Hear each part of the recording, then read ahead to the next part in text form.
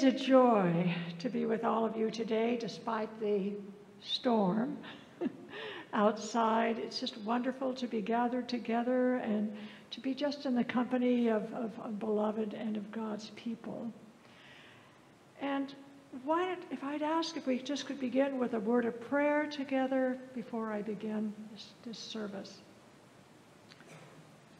Holy One, may the words of my mouth and the meditation of all our hearts always be acceptable in your sight, our strength and our Redeemer. Amen. When I was attending seminary, I was given lots of advice. Thankfully, I listened to some of it, or most of it. But one piece of advice that I received on several occasions was this, that often when not only our hearers, but those of us who are preaching, hear a story over and over again, we have a tendency to not listen to it carefully. And this, I think, can apply to the parables that we've heard since our childhood. So in today's gospel reading, a crowd surrounds Rabbi Jesus on all sides. And given the number of people present, Jesus opts to teach a ways back. He sits in a boat offset from the shoreline, so the crowd presses in further. What will the Master speak about today? And as done on other occasions, Jesus used the methodology of the parable. A parable is an illustrative teaching tool, but at the same time, a parable can be ambiguous. Think of the parable of the Good Samaritan or the prodigal son. They're beloved, but in Jesus' time and to Jesus' hearers, they were disconcerting because Jesus, by telling them, was challenging conventional norms. Knowing that most of his hearers would be working the fields to grow grain and other crops, Jesus' use of the words sower and seeds would have resonated with this crowd. Yet this sower in Jesus' parable seemingly carelessly tossed precious seed about, not concerned if it landed on good soil, thorn-infested rock, solid rock. So to people who were in the throes of poverty, to many who were peasants in his audience, his words must have really sounded not just ambiguous, but even offensive. Given how indiscriminate this sower was, when it came to sowing precious seeds, can you imagine the reaction of his hearers when they heard this?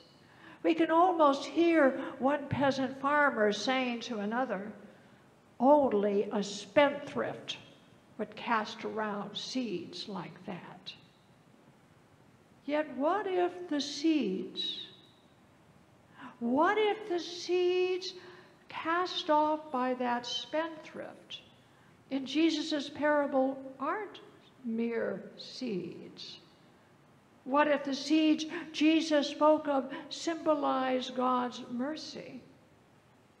The kind of mercy extended to the deserving, the good soil, and the undeserving, the rocky, parched, and hardened soil.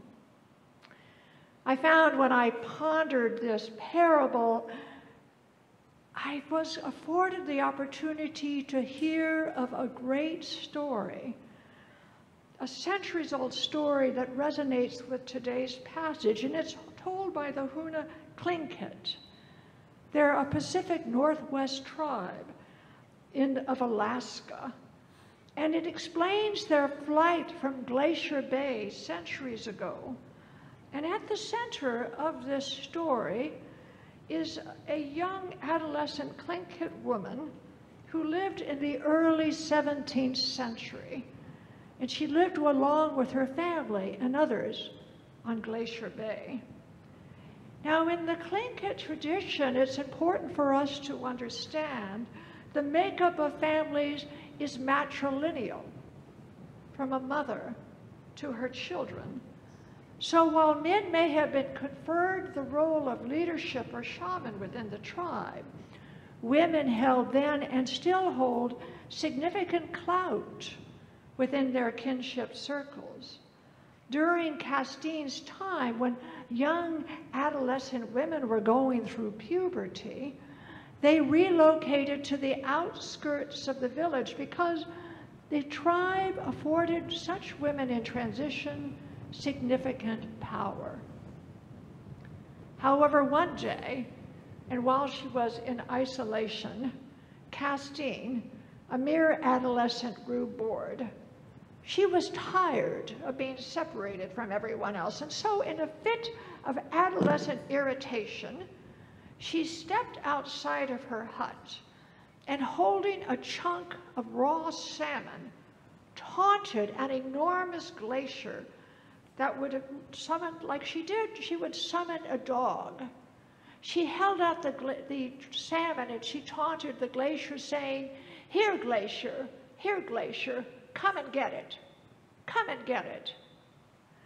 Now, while we moderns may not think too much of this story or what Castine did as significant, for the indigenous people of that period and now then, lakes and oceans and mountains and glaciers possess a spiritual dimension. In Castine's day and even now, to speak disrespectfully to the natural world is taboo, and it has the potential of precipitating dire consequences. Because following Castine's capricious actions, it is told that the glacier began to advance quickly. Ultimately, it destroyed the entire village. It had all the makings of an ecological disaster for the indigenous people. And in the face of this rapidly advancing glacier, the tribe had to quickly gather what they could and flee their beloved native home. However, in the indigenous tradition, someone had to pay the price of violating these natural and spiritual forces. Someone would have to stay and accept responsibility for what had been done. When the story was told to us, we heard of two endings.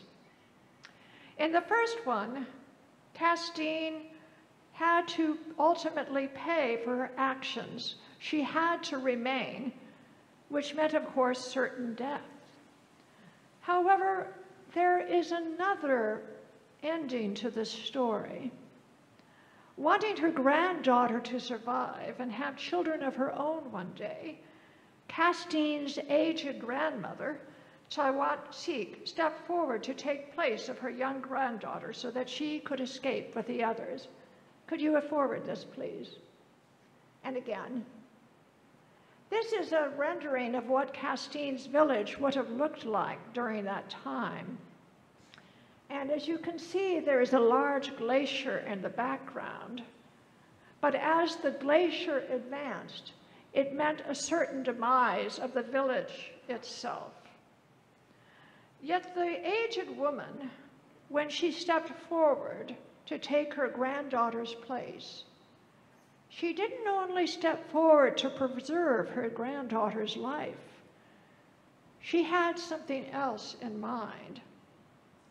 She knew that by fleeing with the others from this beloved village and having to resettle in a less attractive and less fertile place, the villagers and her tribe would have to do the hard work of forgiveness. They would have to forgive Castine for her capricious actions. But even more important, her granddaughter would need to atone for her recklessness by helping the tribe adapt to their new home as best as they could Go ahead, Leslie, one more. Thank you. The power of this story is that God's forgiveness and mercy are seldom offered on our terms. Like the sower in Jesus' parable, mercy and forgiveness are not just directed to the good soil of our lives, but particularly to those areas of our lives that are gnarly, that are thorny, that are hardened, the hardened, unattractive aspects of us, such as places in our lives where we know not what we do, but the long-term implications of our action or inaction, when we know not what we do, has dire consequences, not only for ourselves, but particularly for those whom Jesus calls our neighbor. Earlier, I spoke of the word atonement when speaking of the difficult task that was given the young Tlingit woman, Cashin. You know, consider that as a teenager, most likely, she wasn't thinking about long-term consequences when she broke the taboo. She was just acting annoyed. But for our Jewish siblings, the days of awe between Rosh Hashanah, culminating in Yom Kippur, enacts the necessary work of making amends for one's transgressions so as to seek reconciliation with God applies for every single one. So in the Christian tradition, when we recall Jesus' words from the cross, Father, forgive them for they know not what they do, was Jesus only referring to those who were clueless, who were unaware of what they were doing?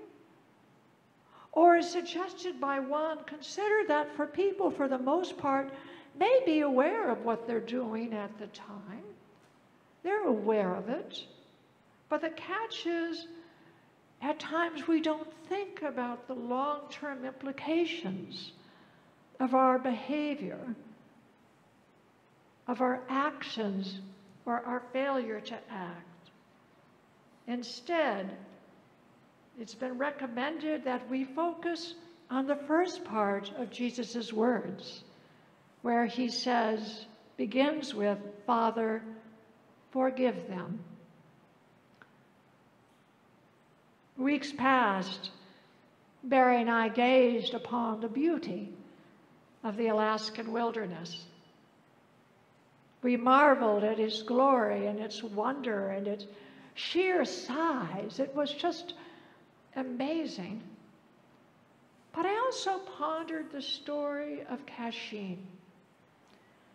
And I can appreciate that why in the Tlingit nation it is told and retold generation after generation, because in lamenting the loss of the permafrost, in lamenting the pollution of the waters and the loss of wildlife, the Tlingit people find both solace but also renewed purpose in this story.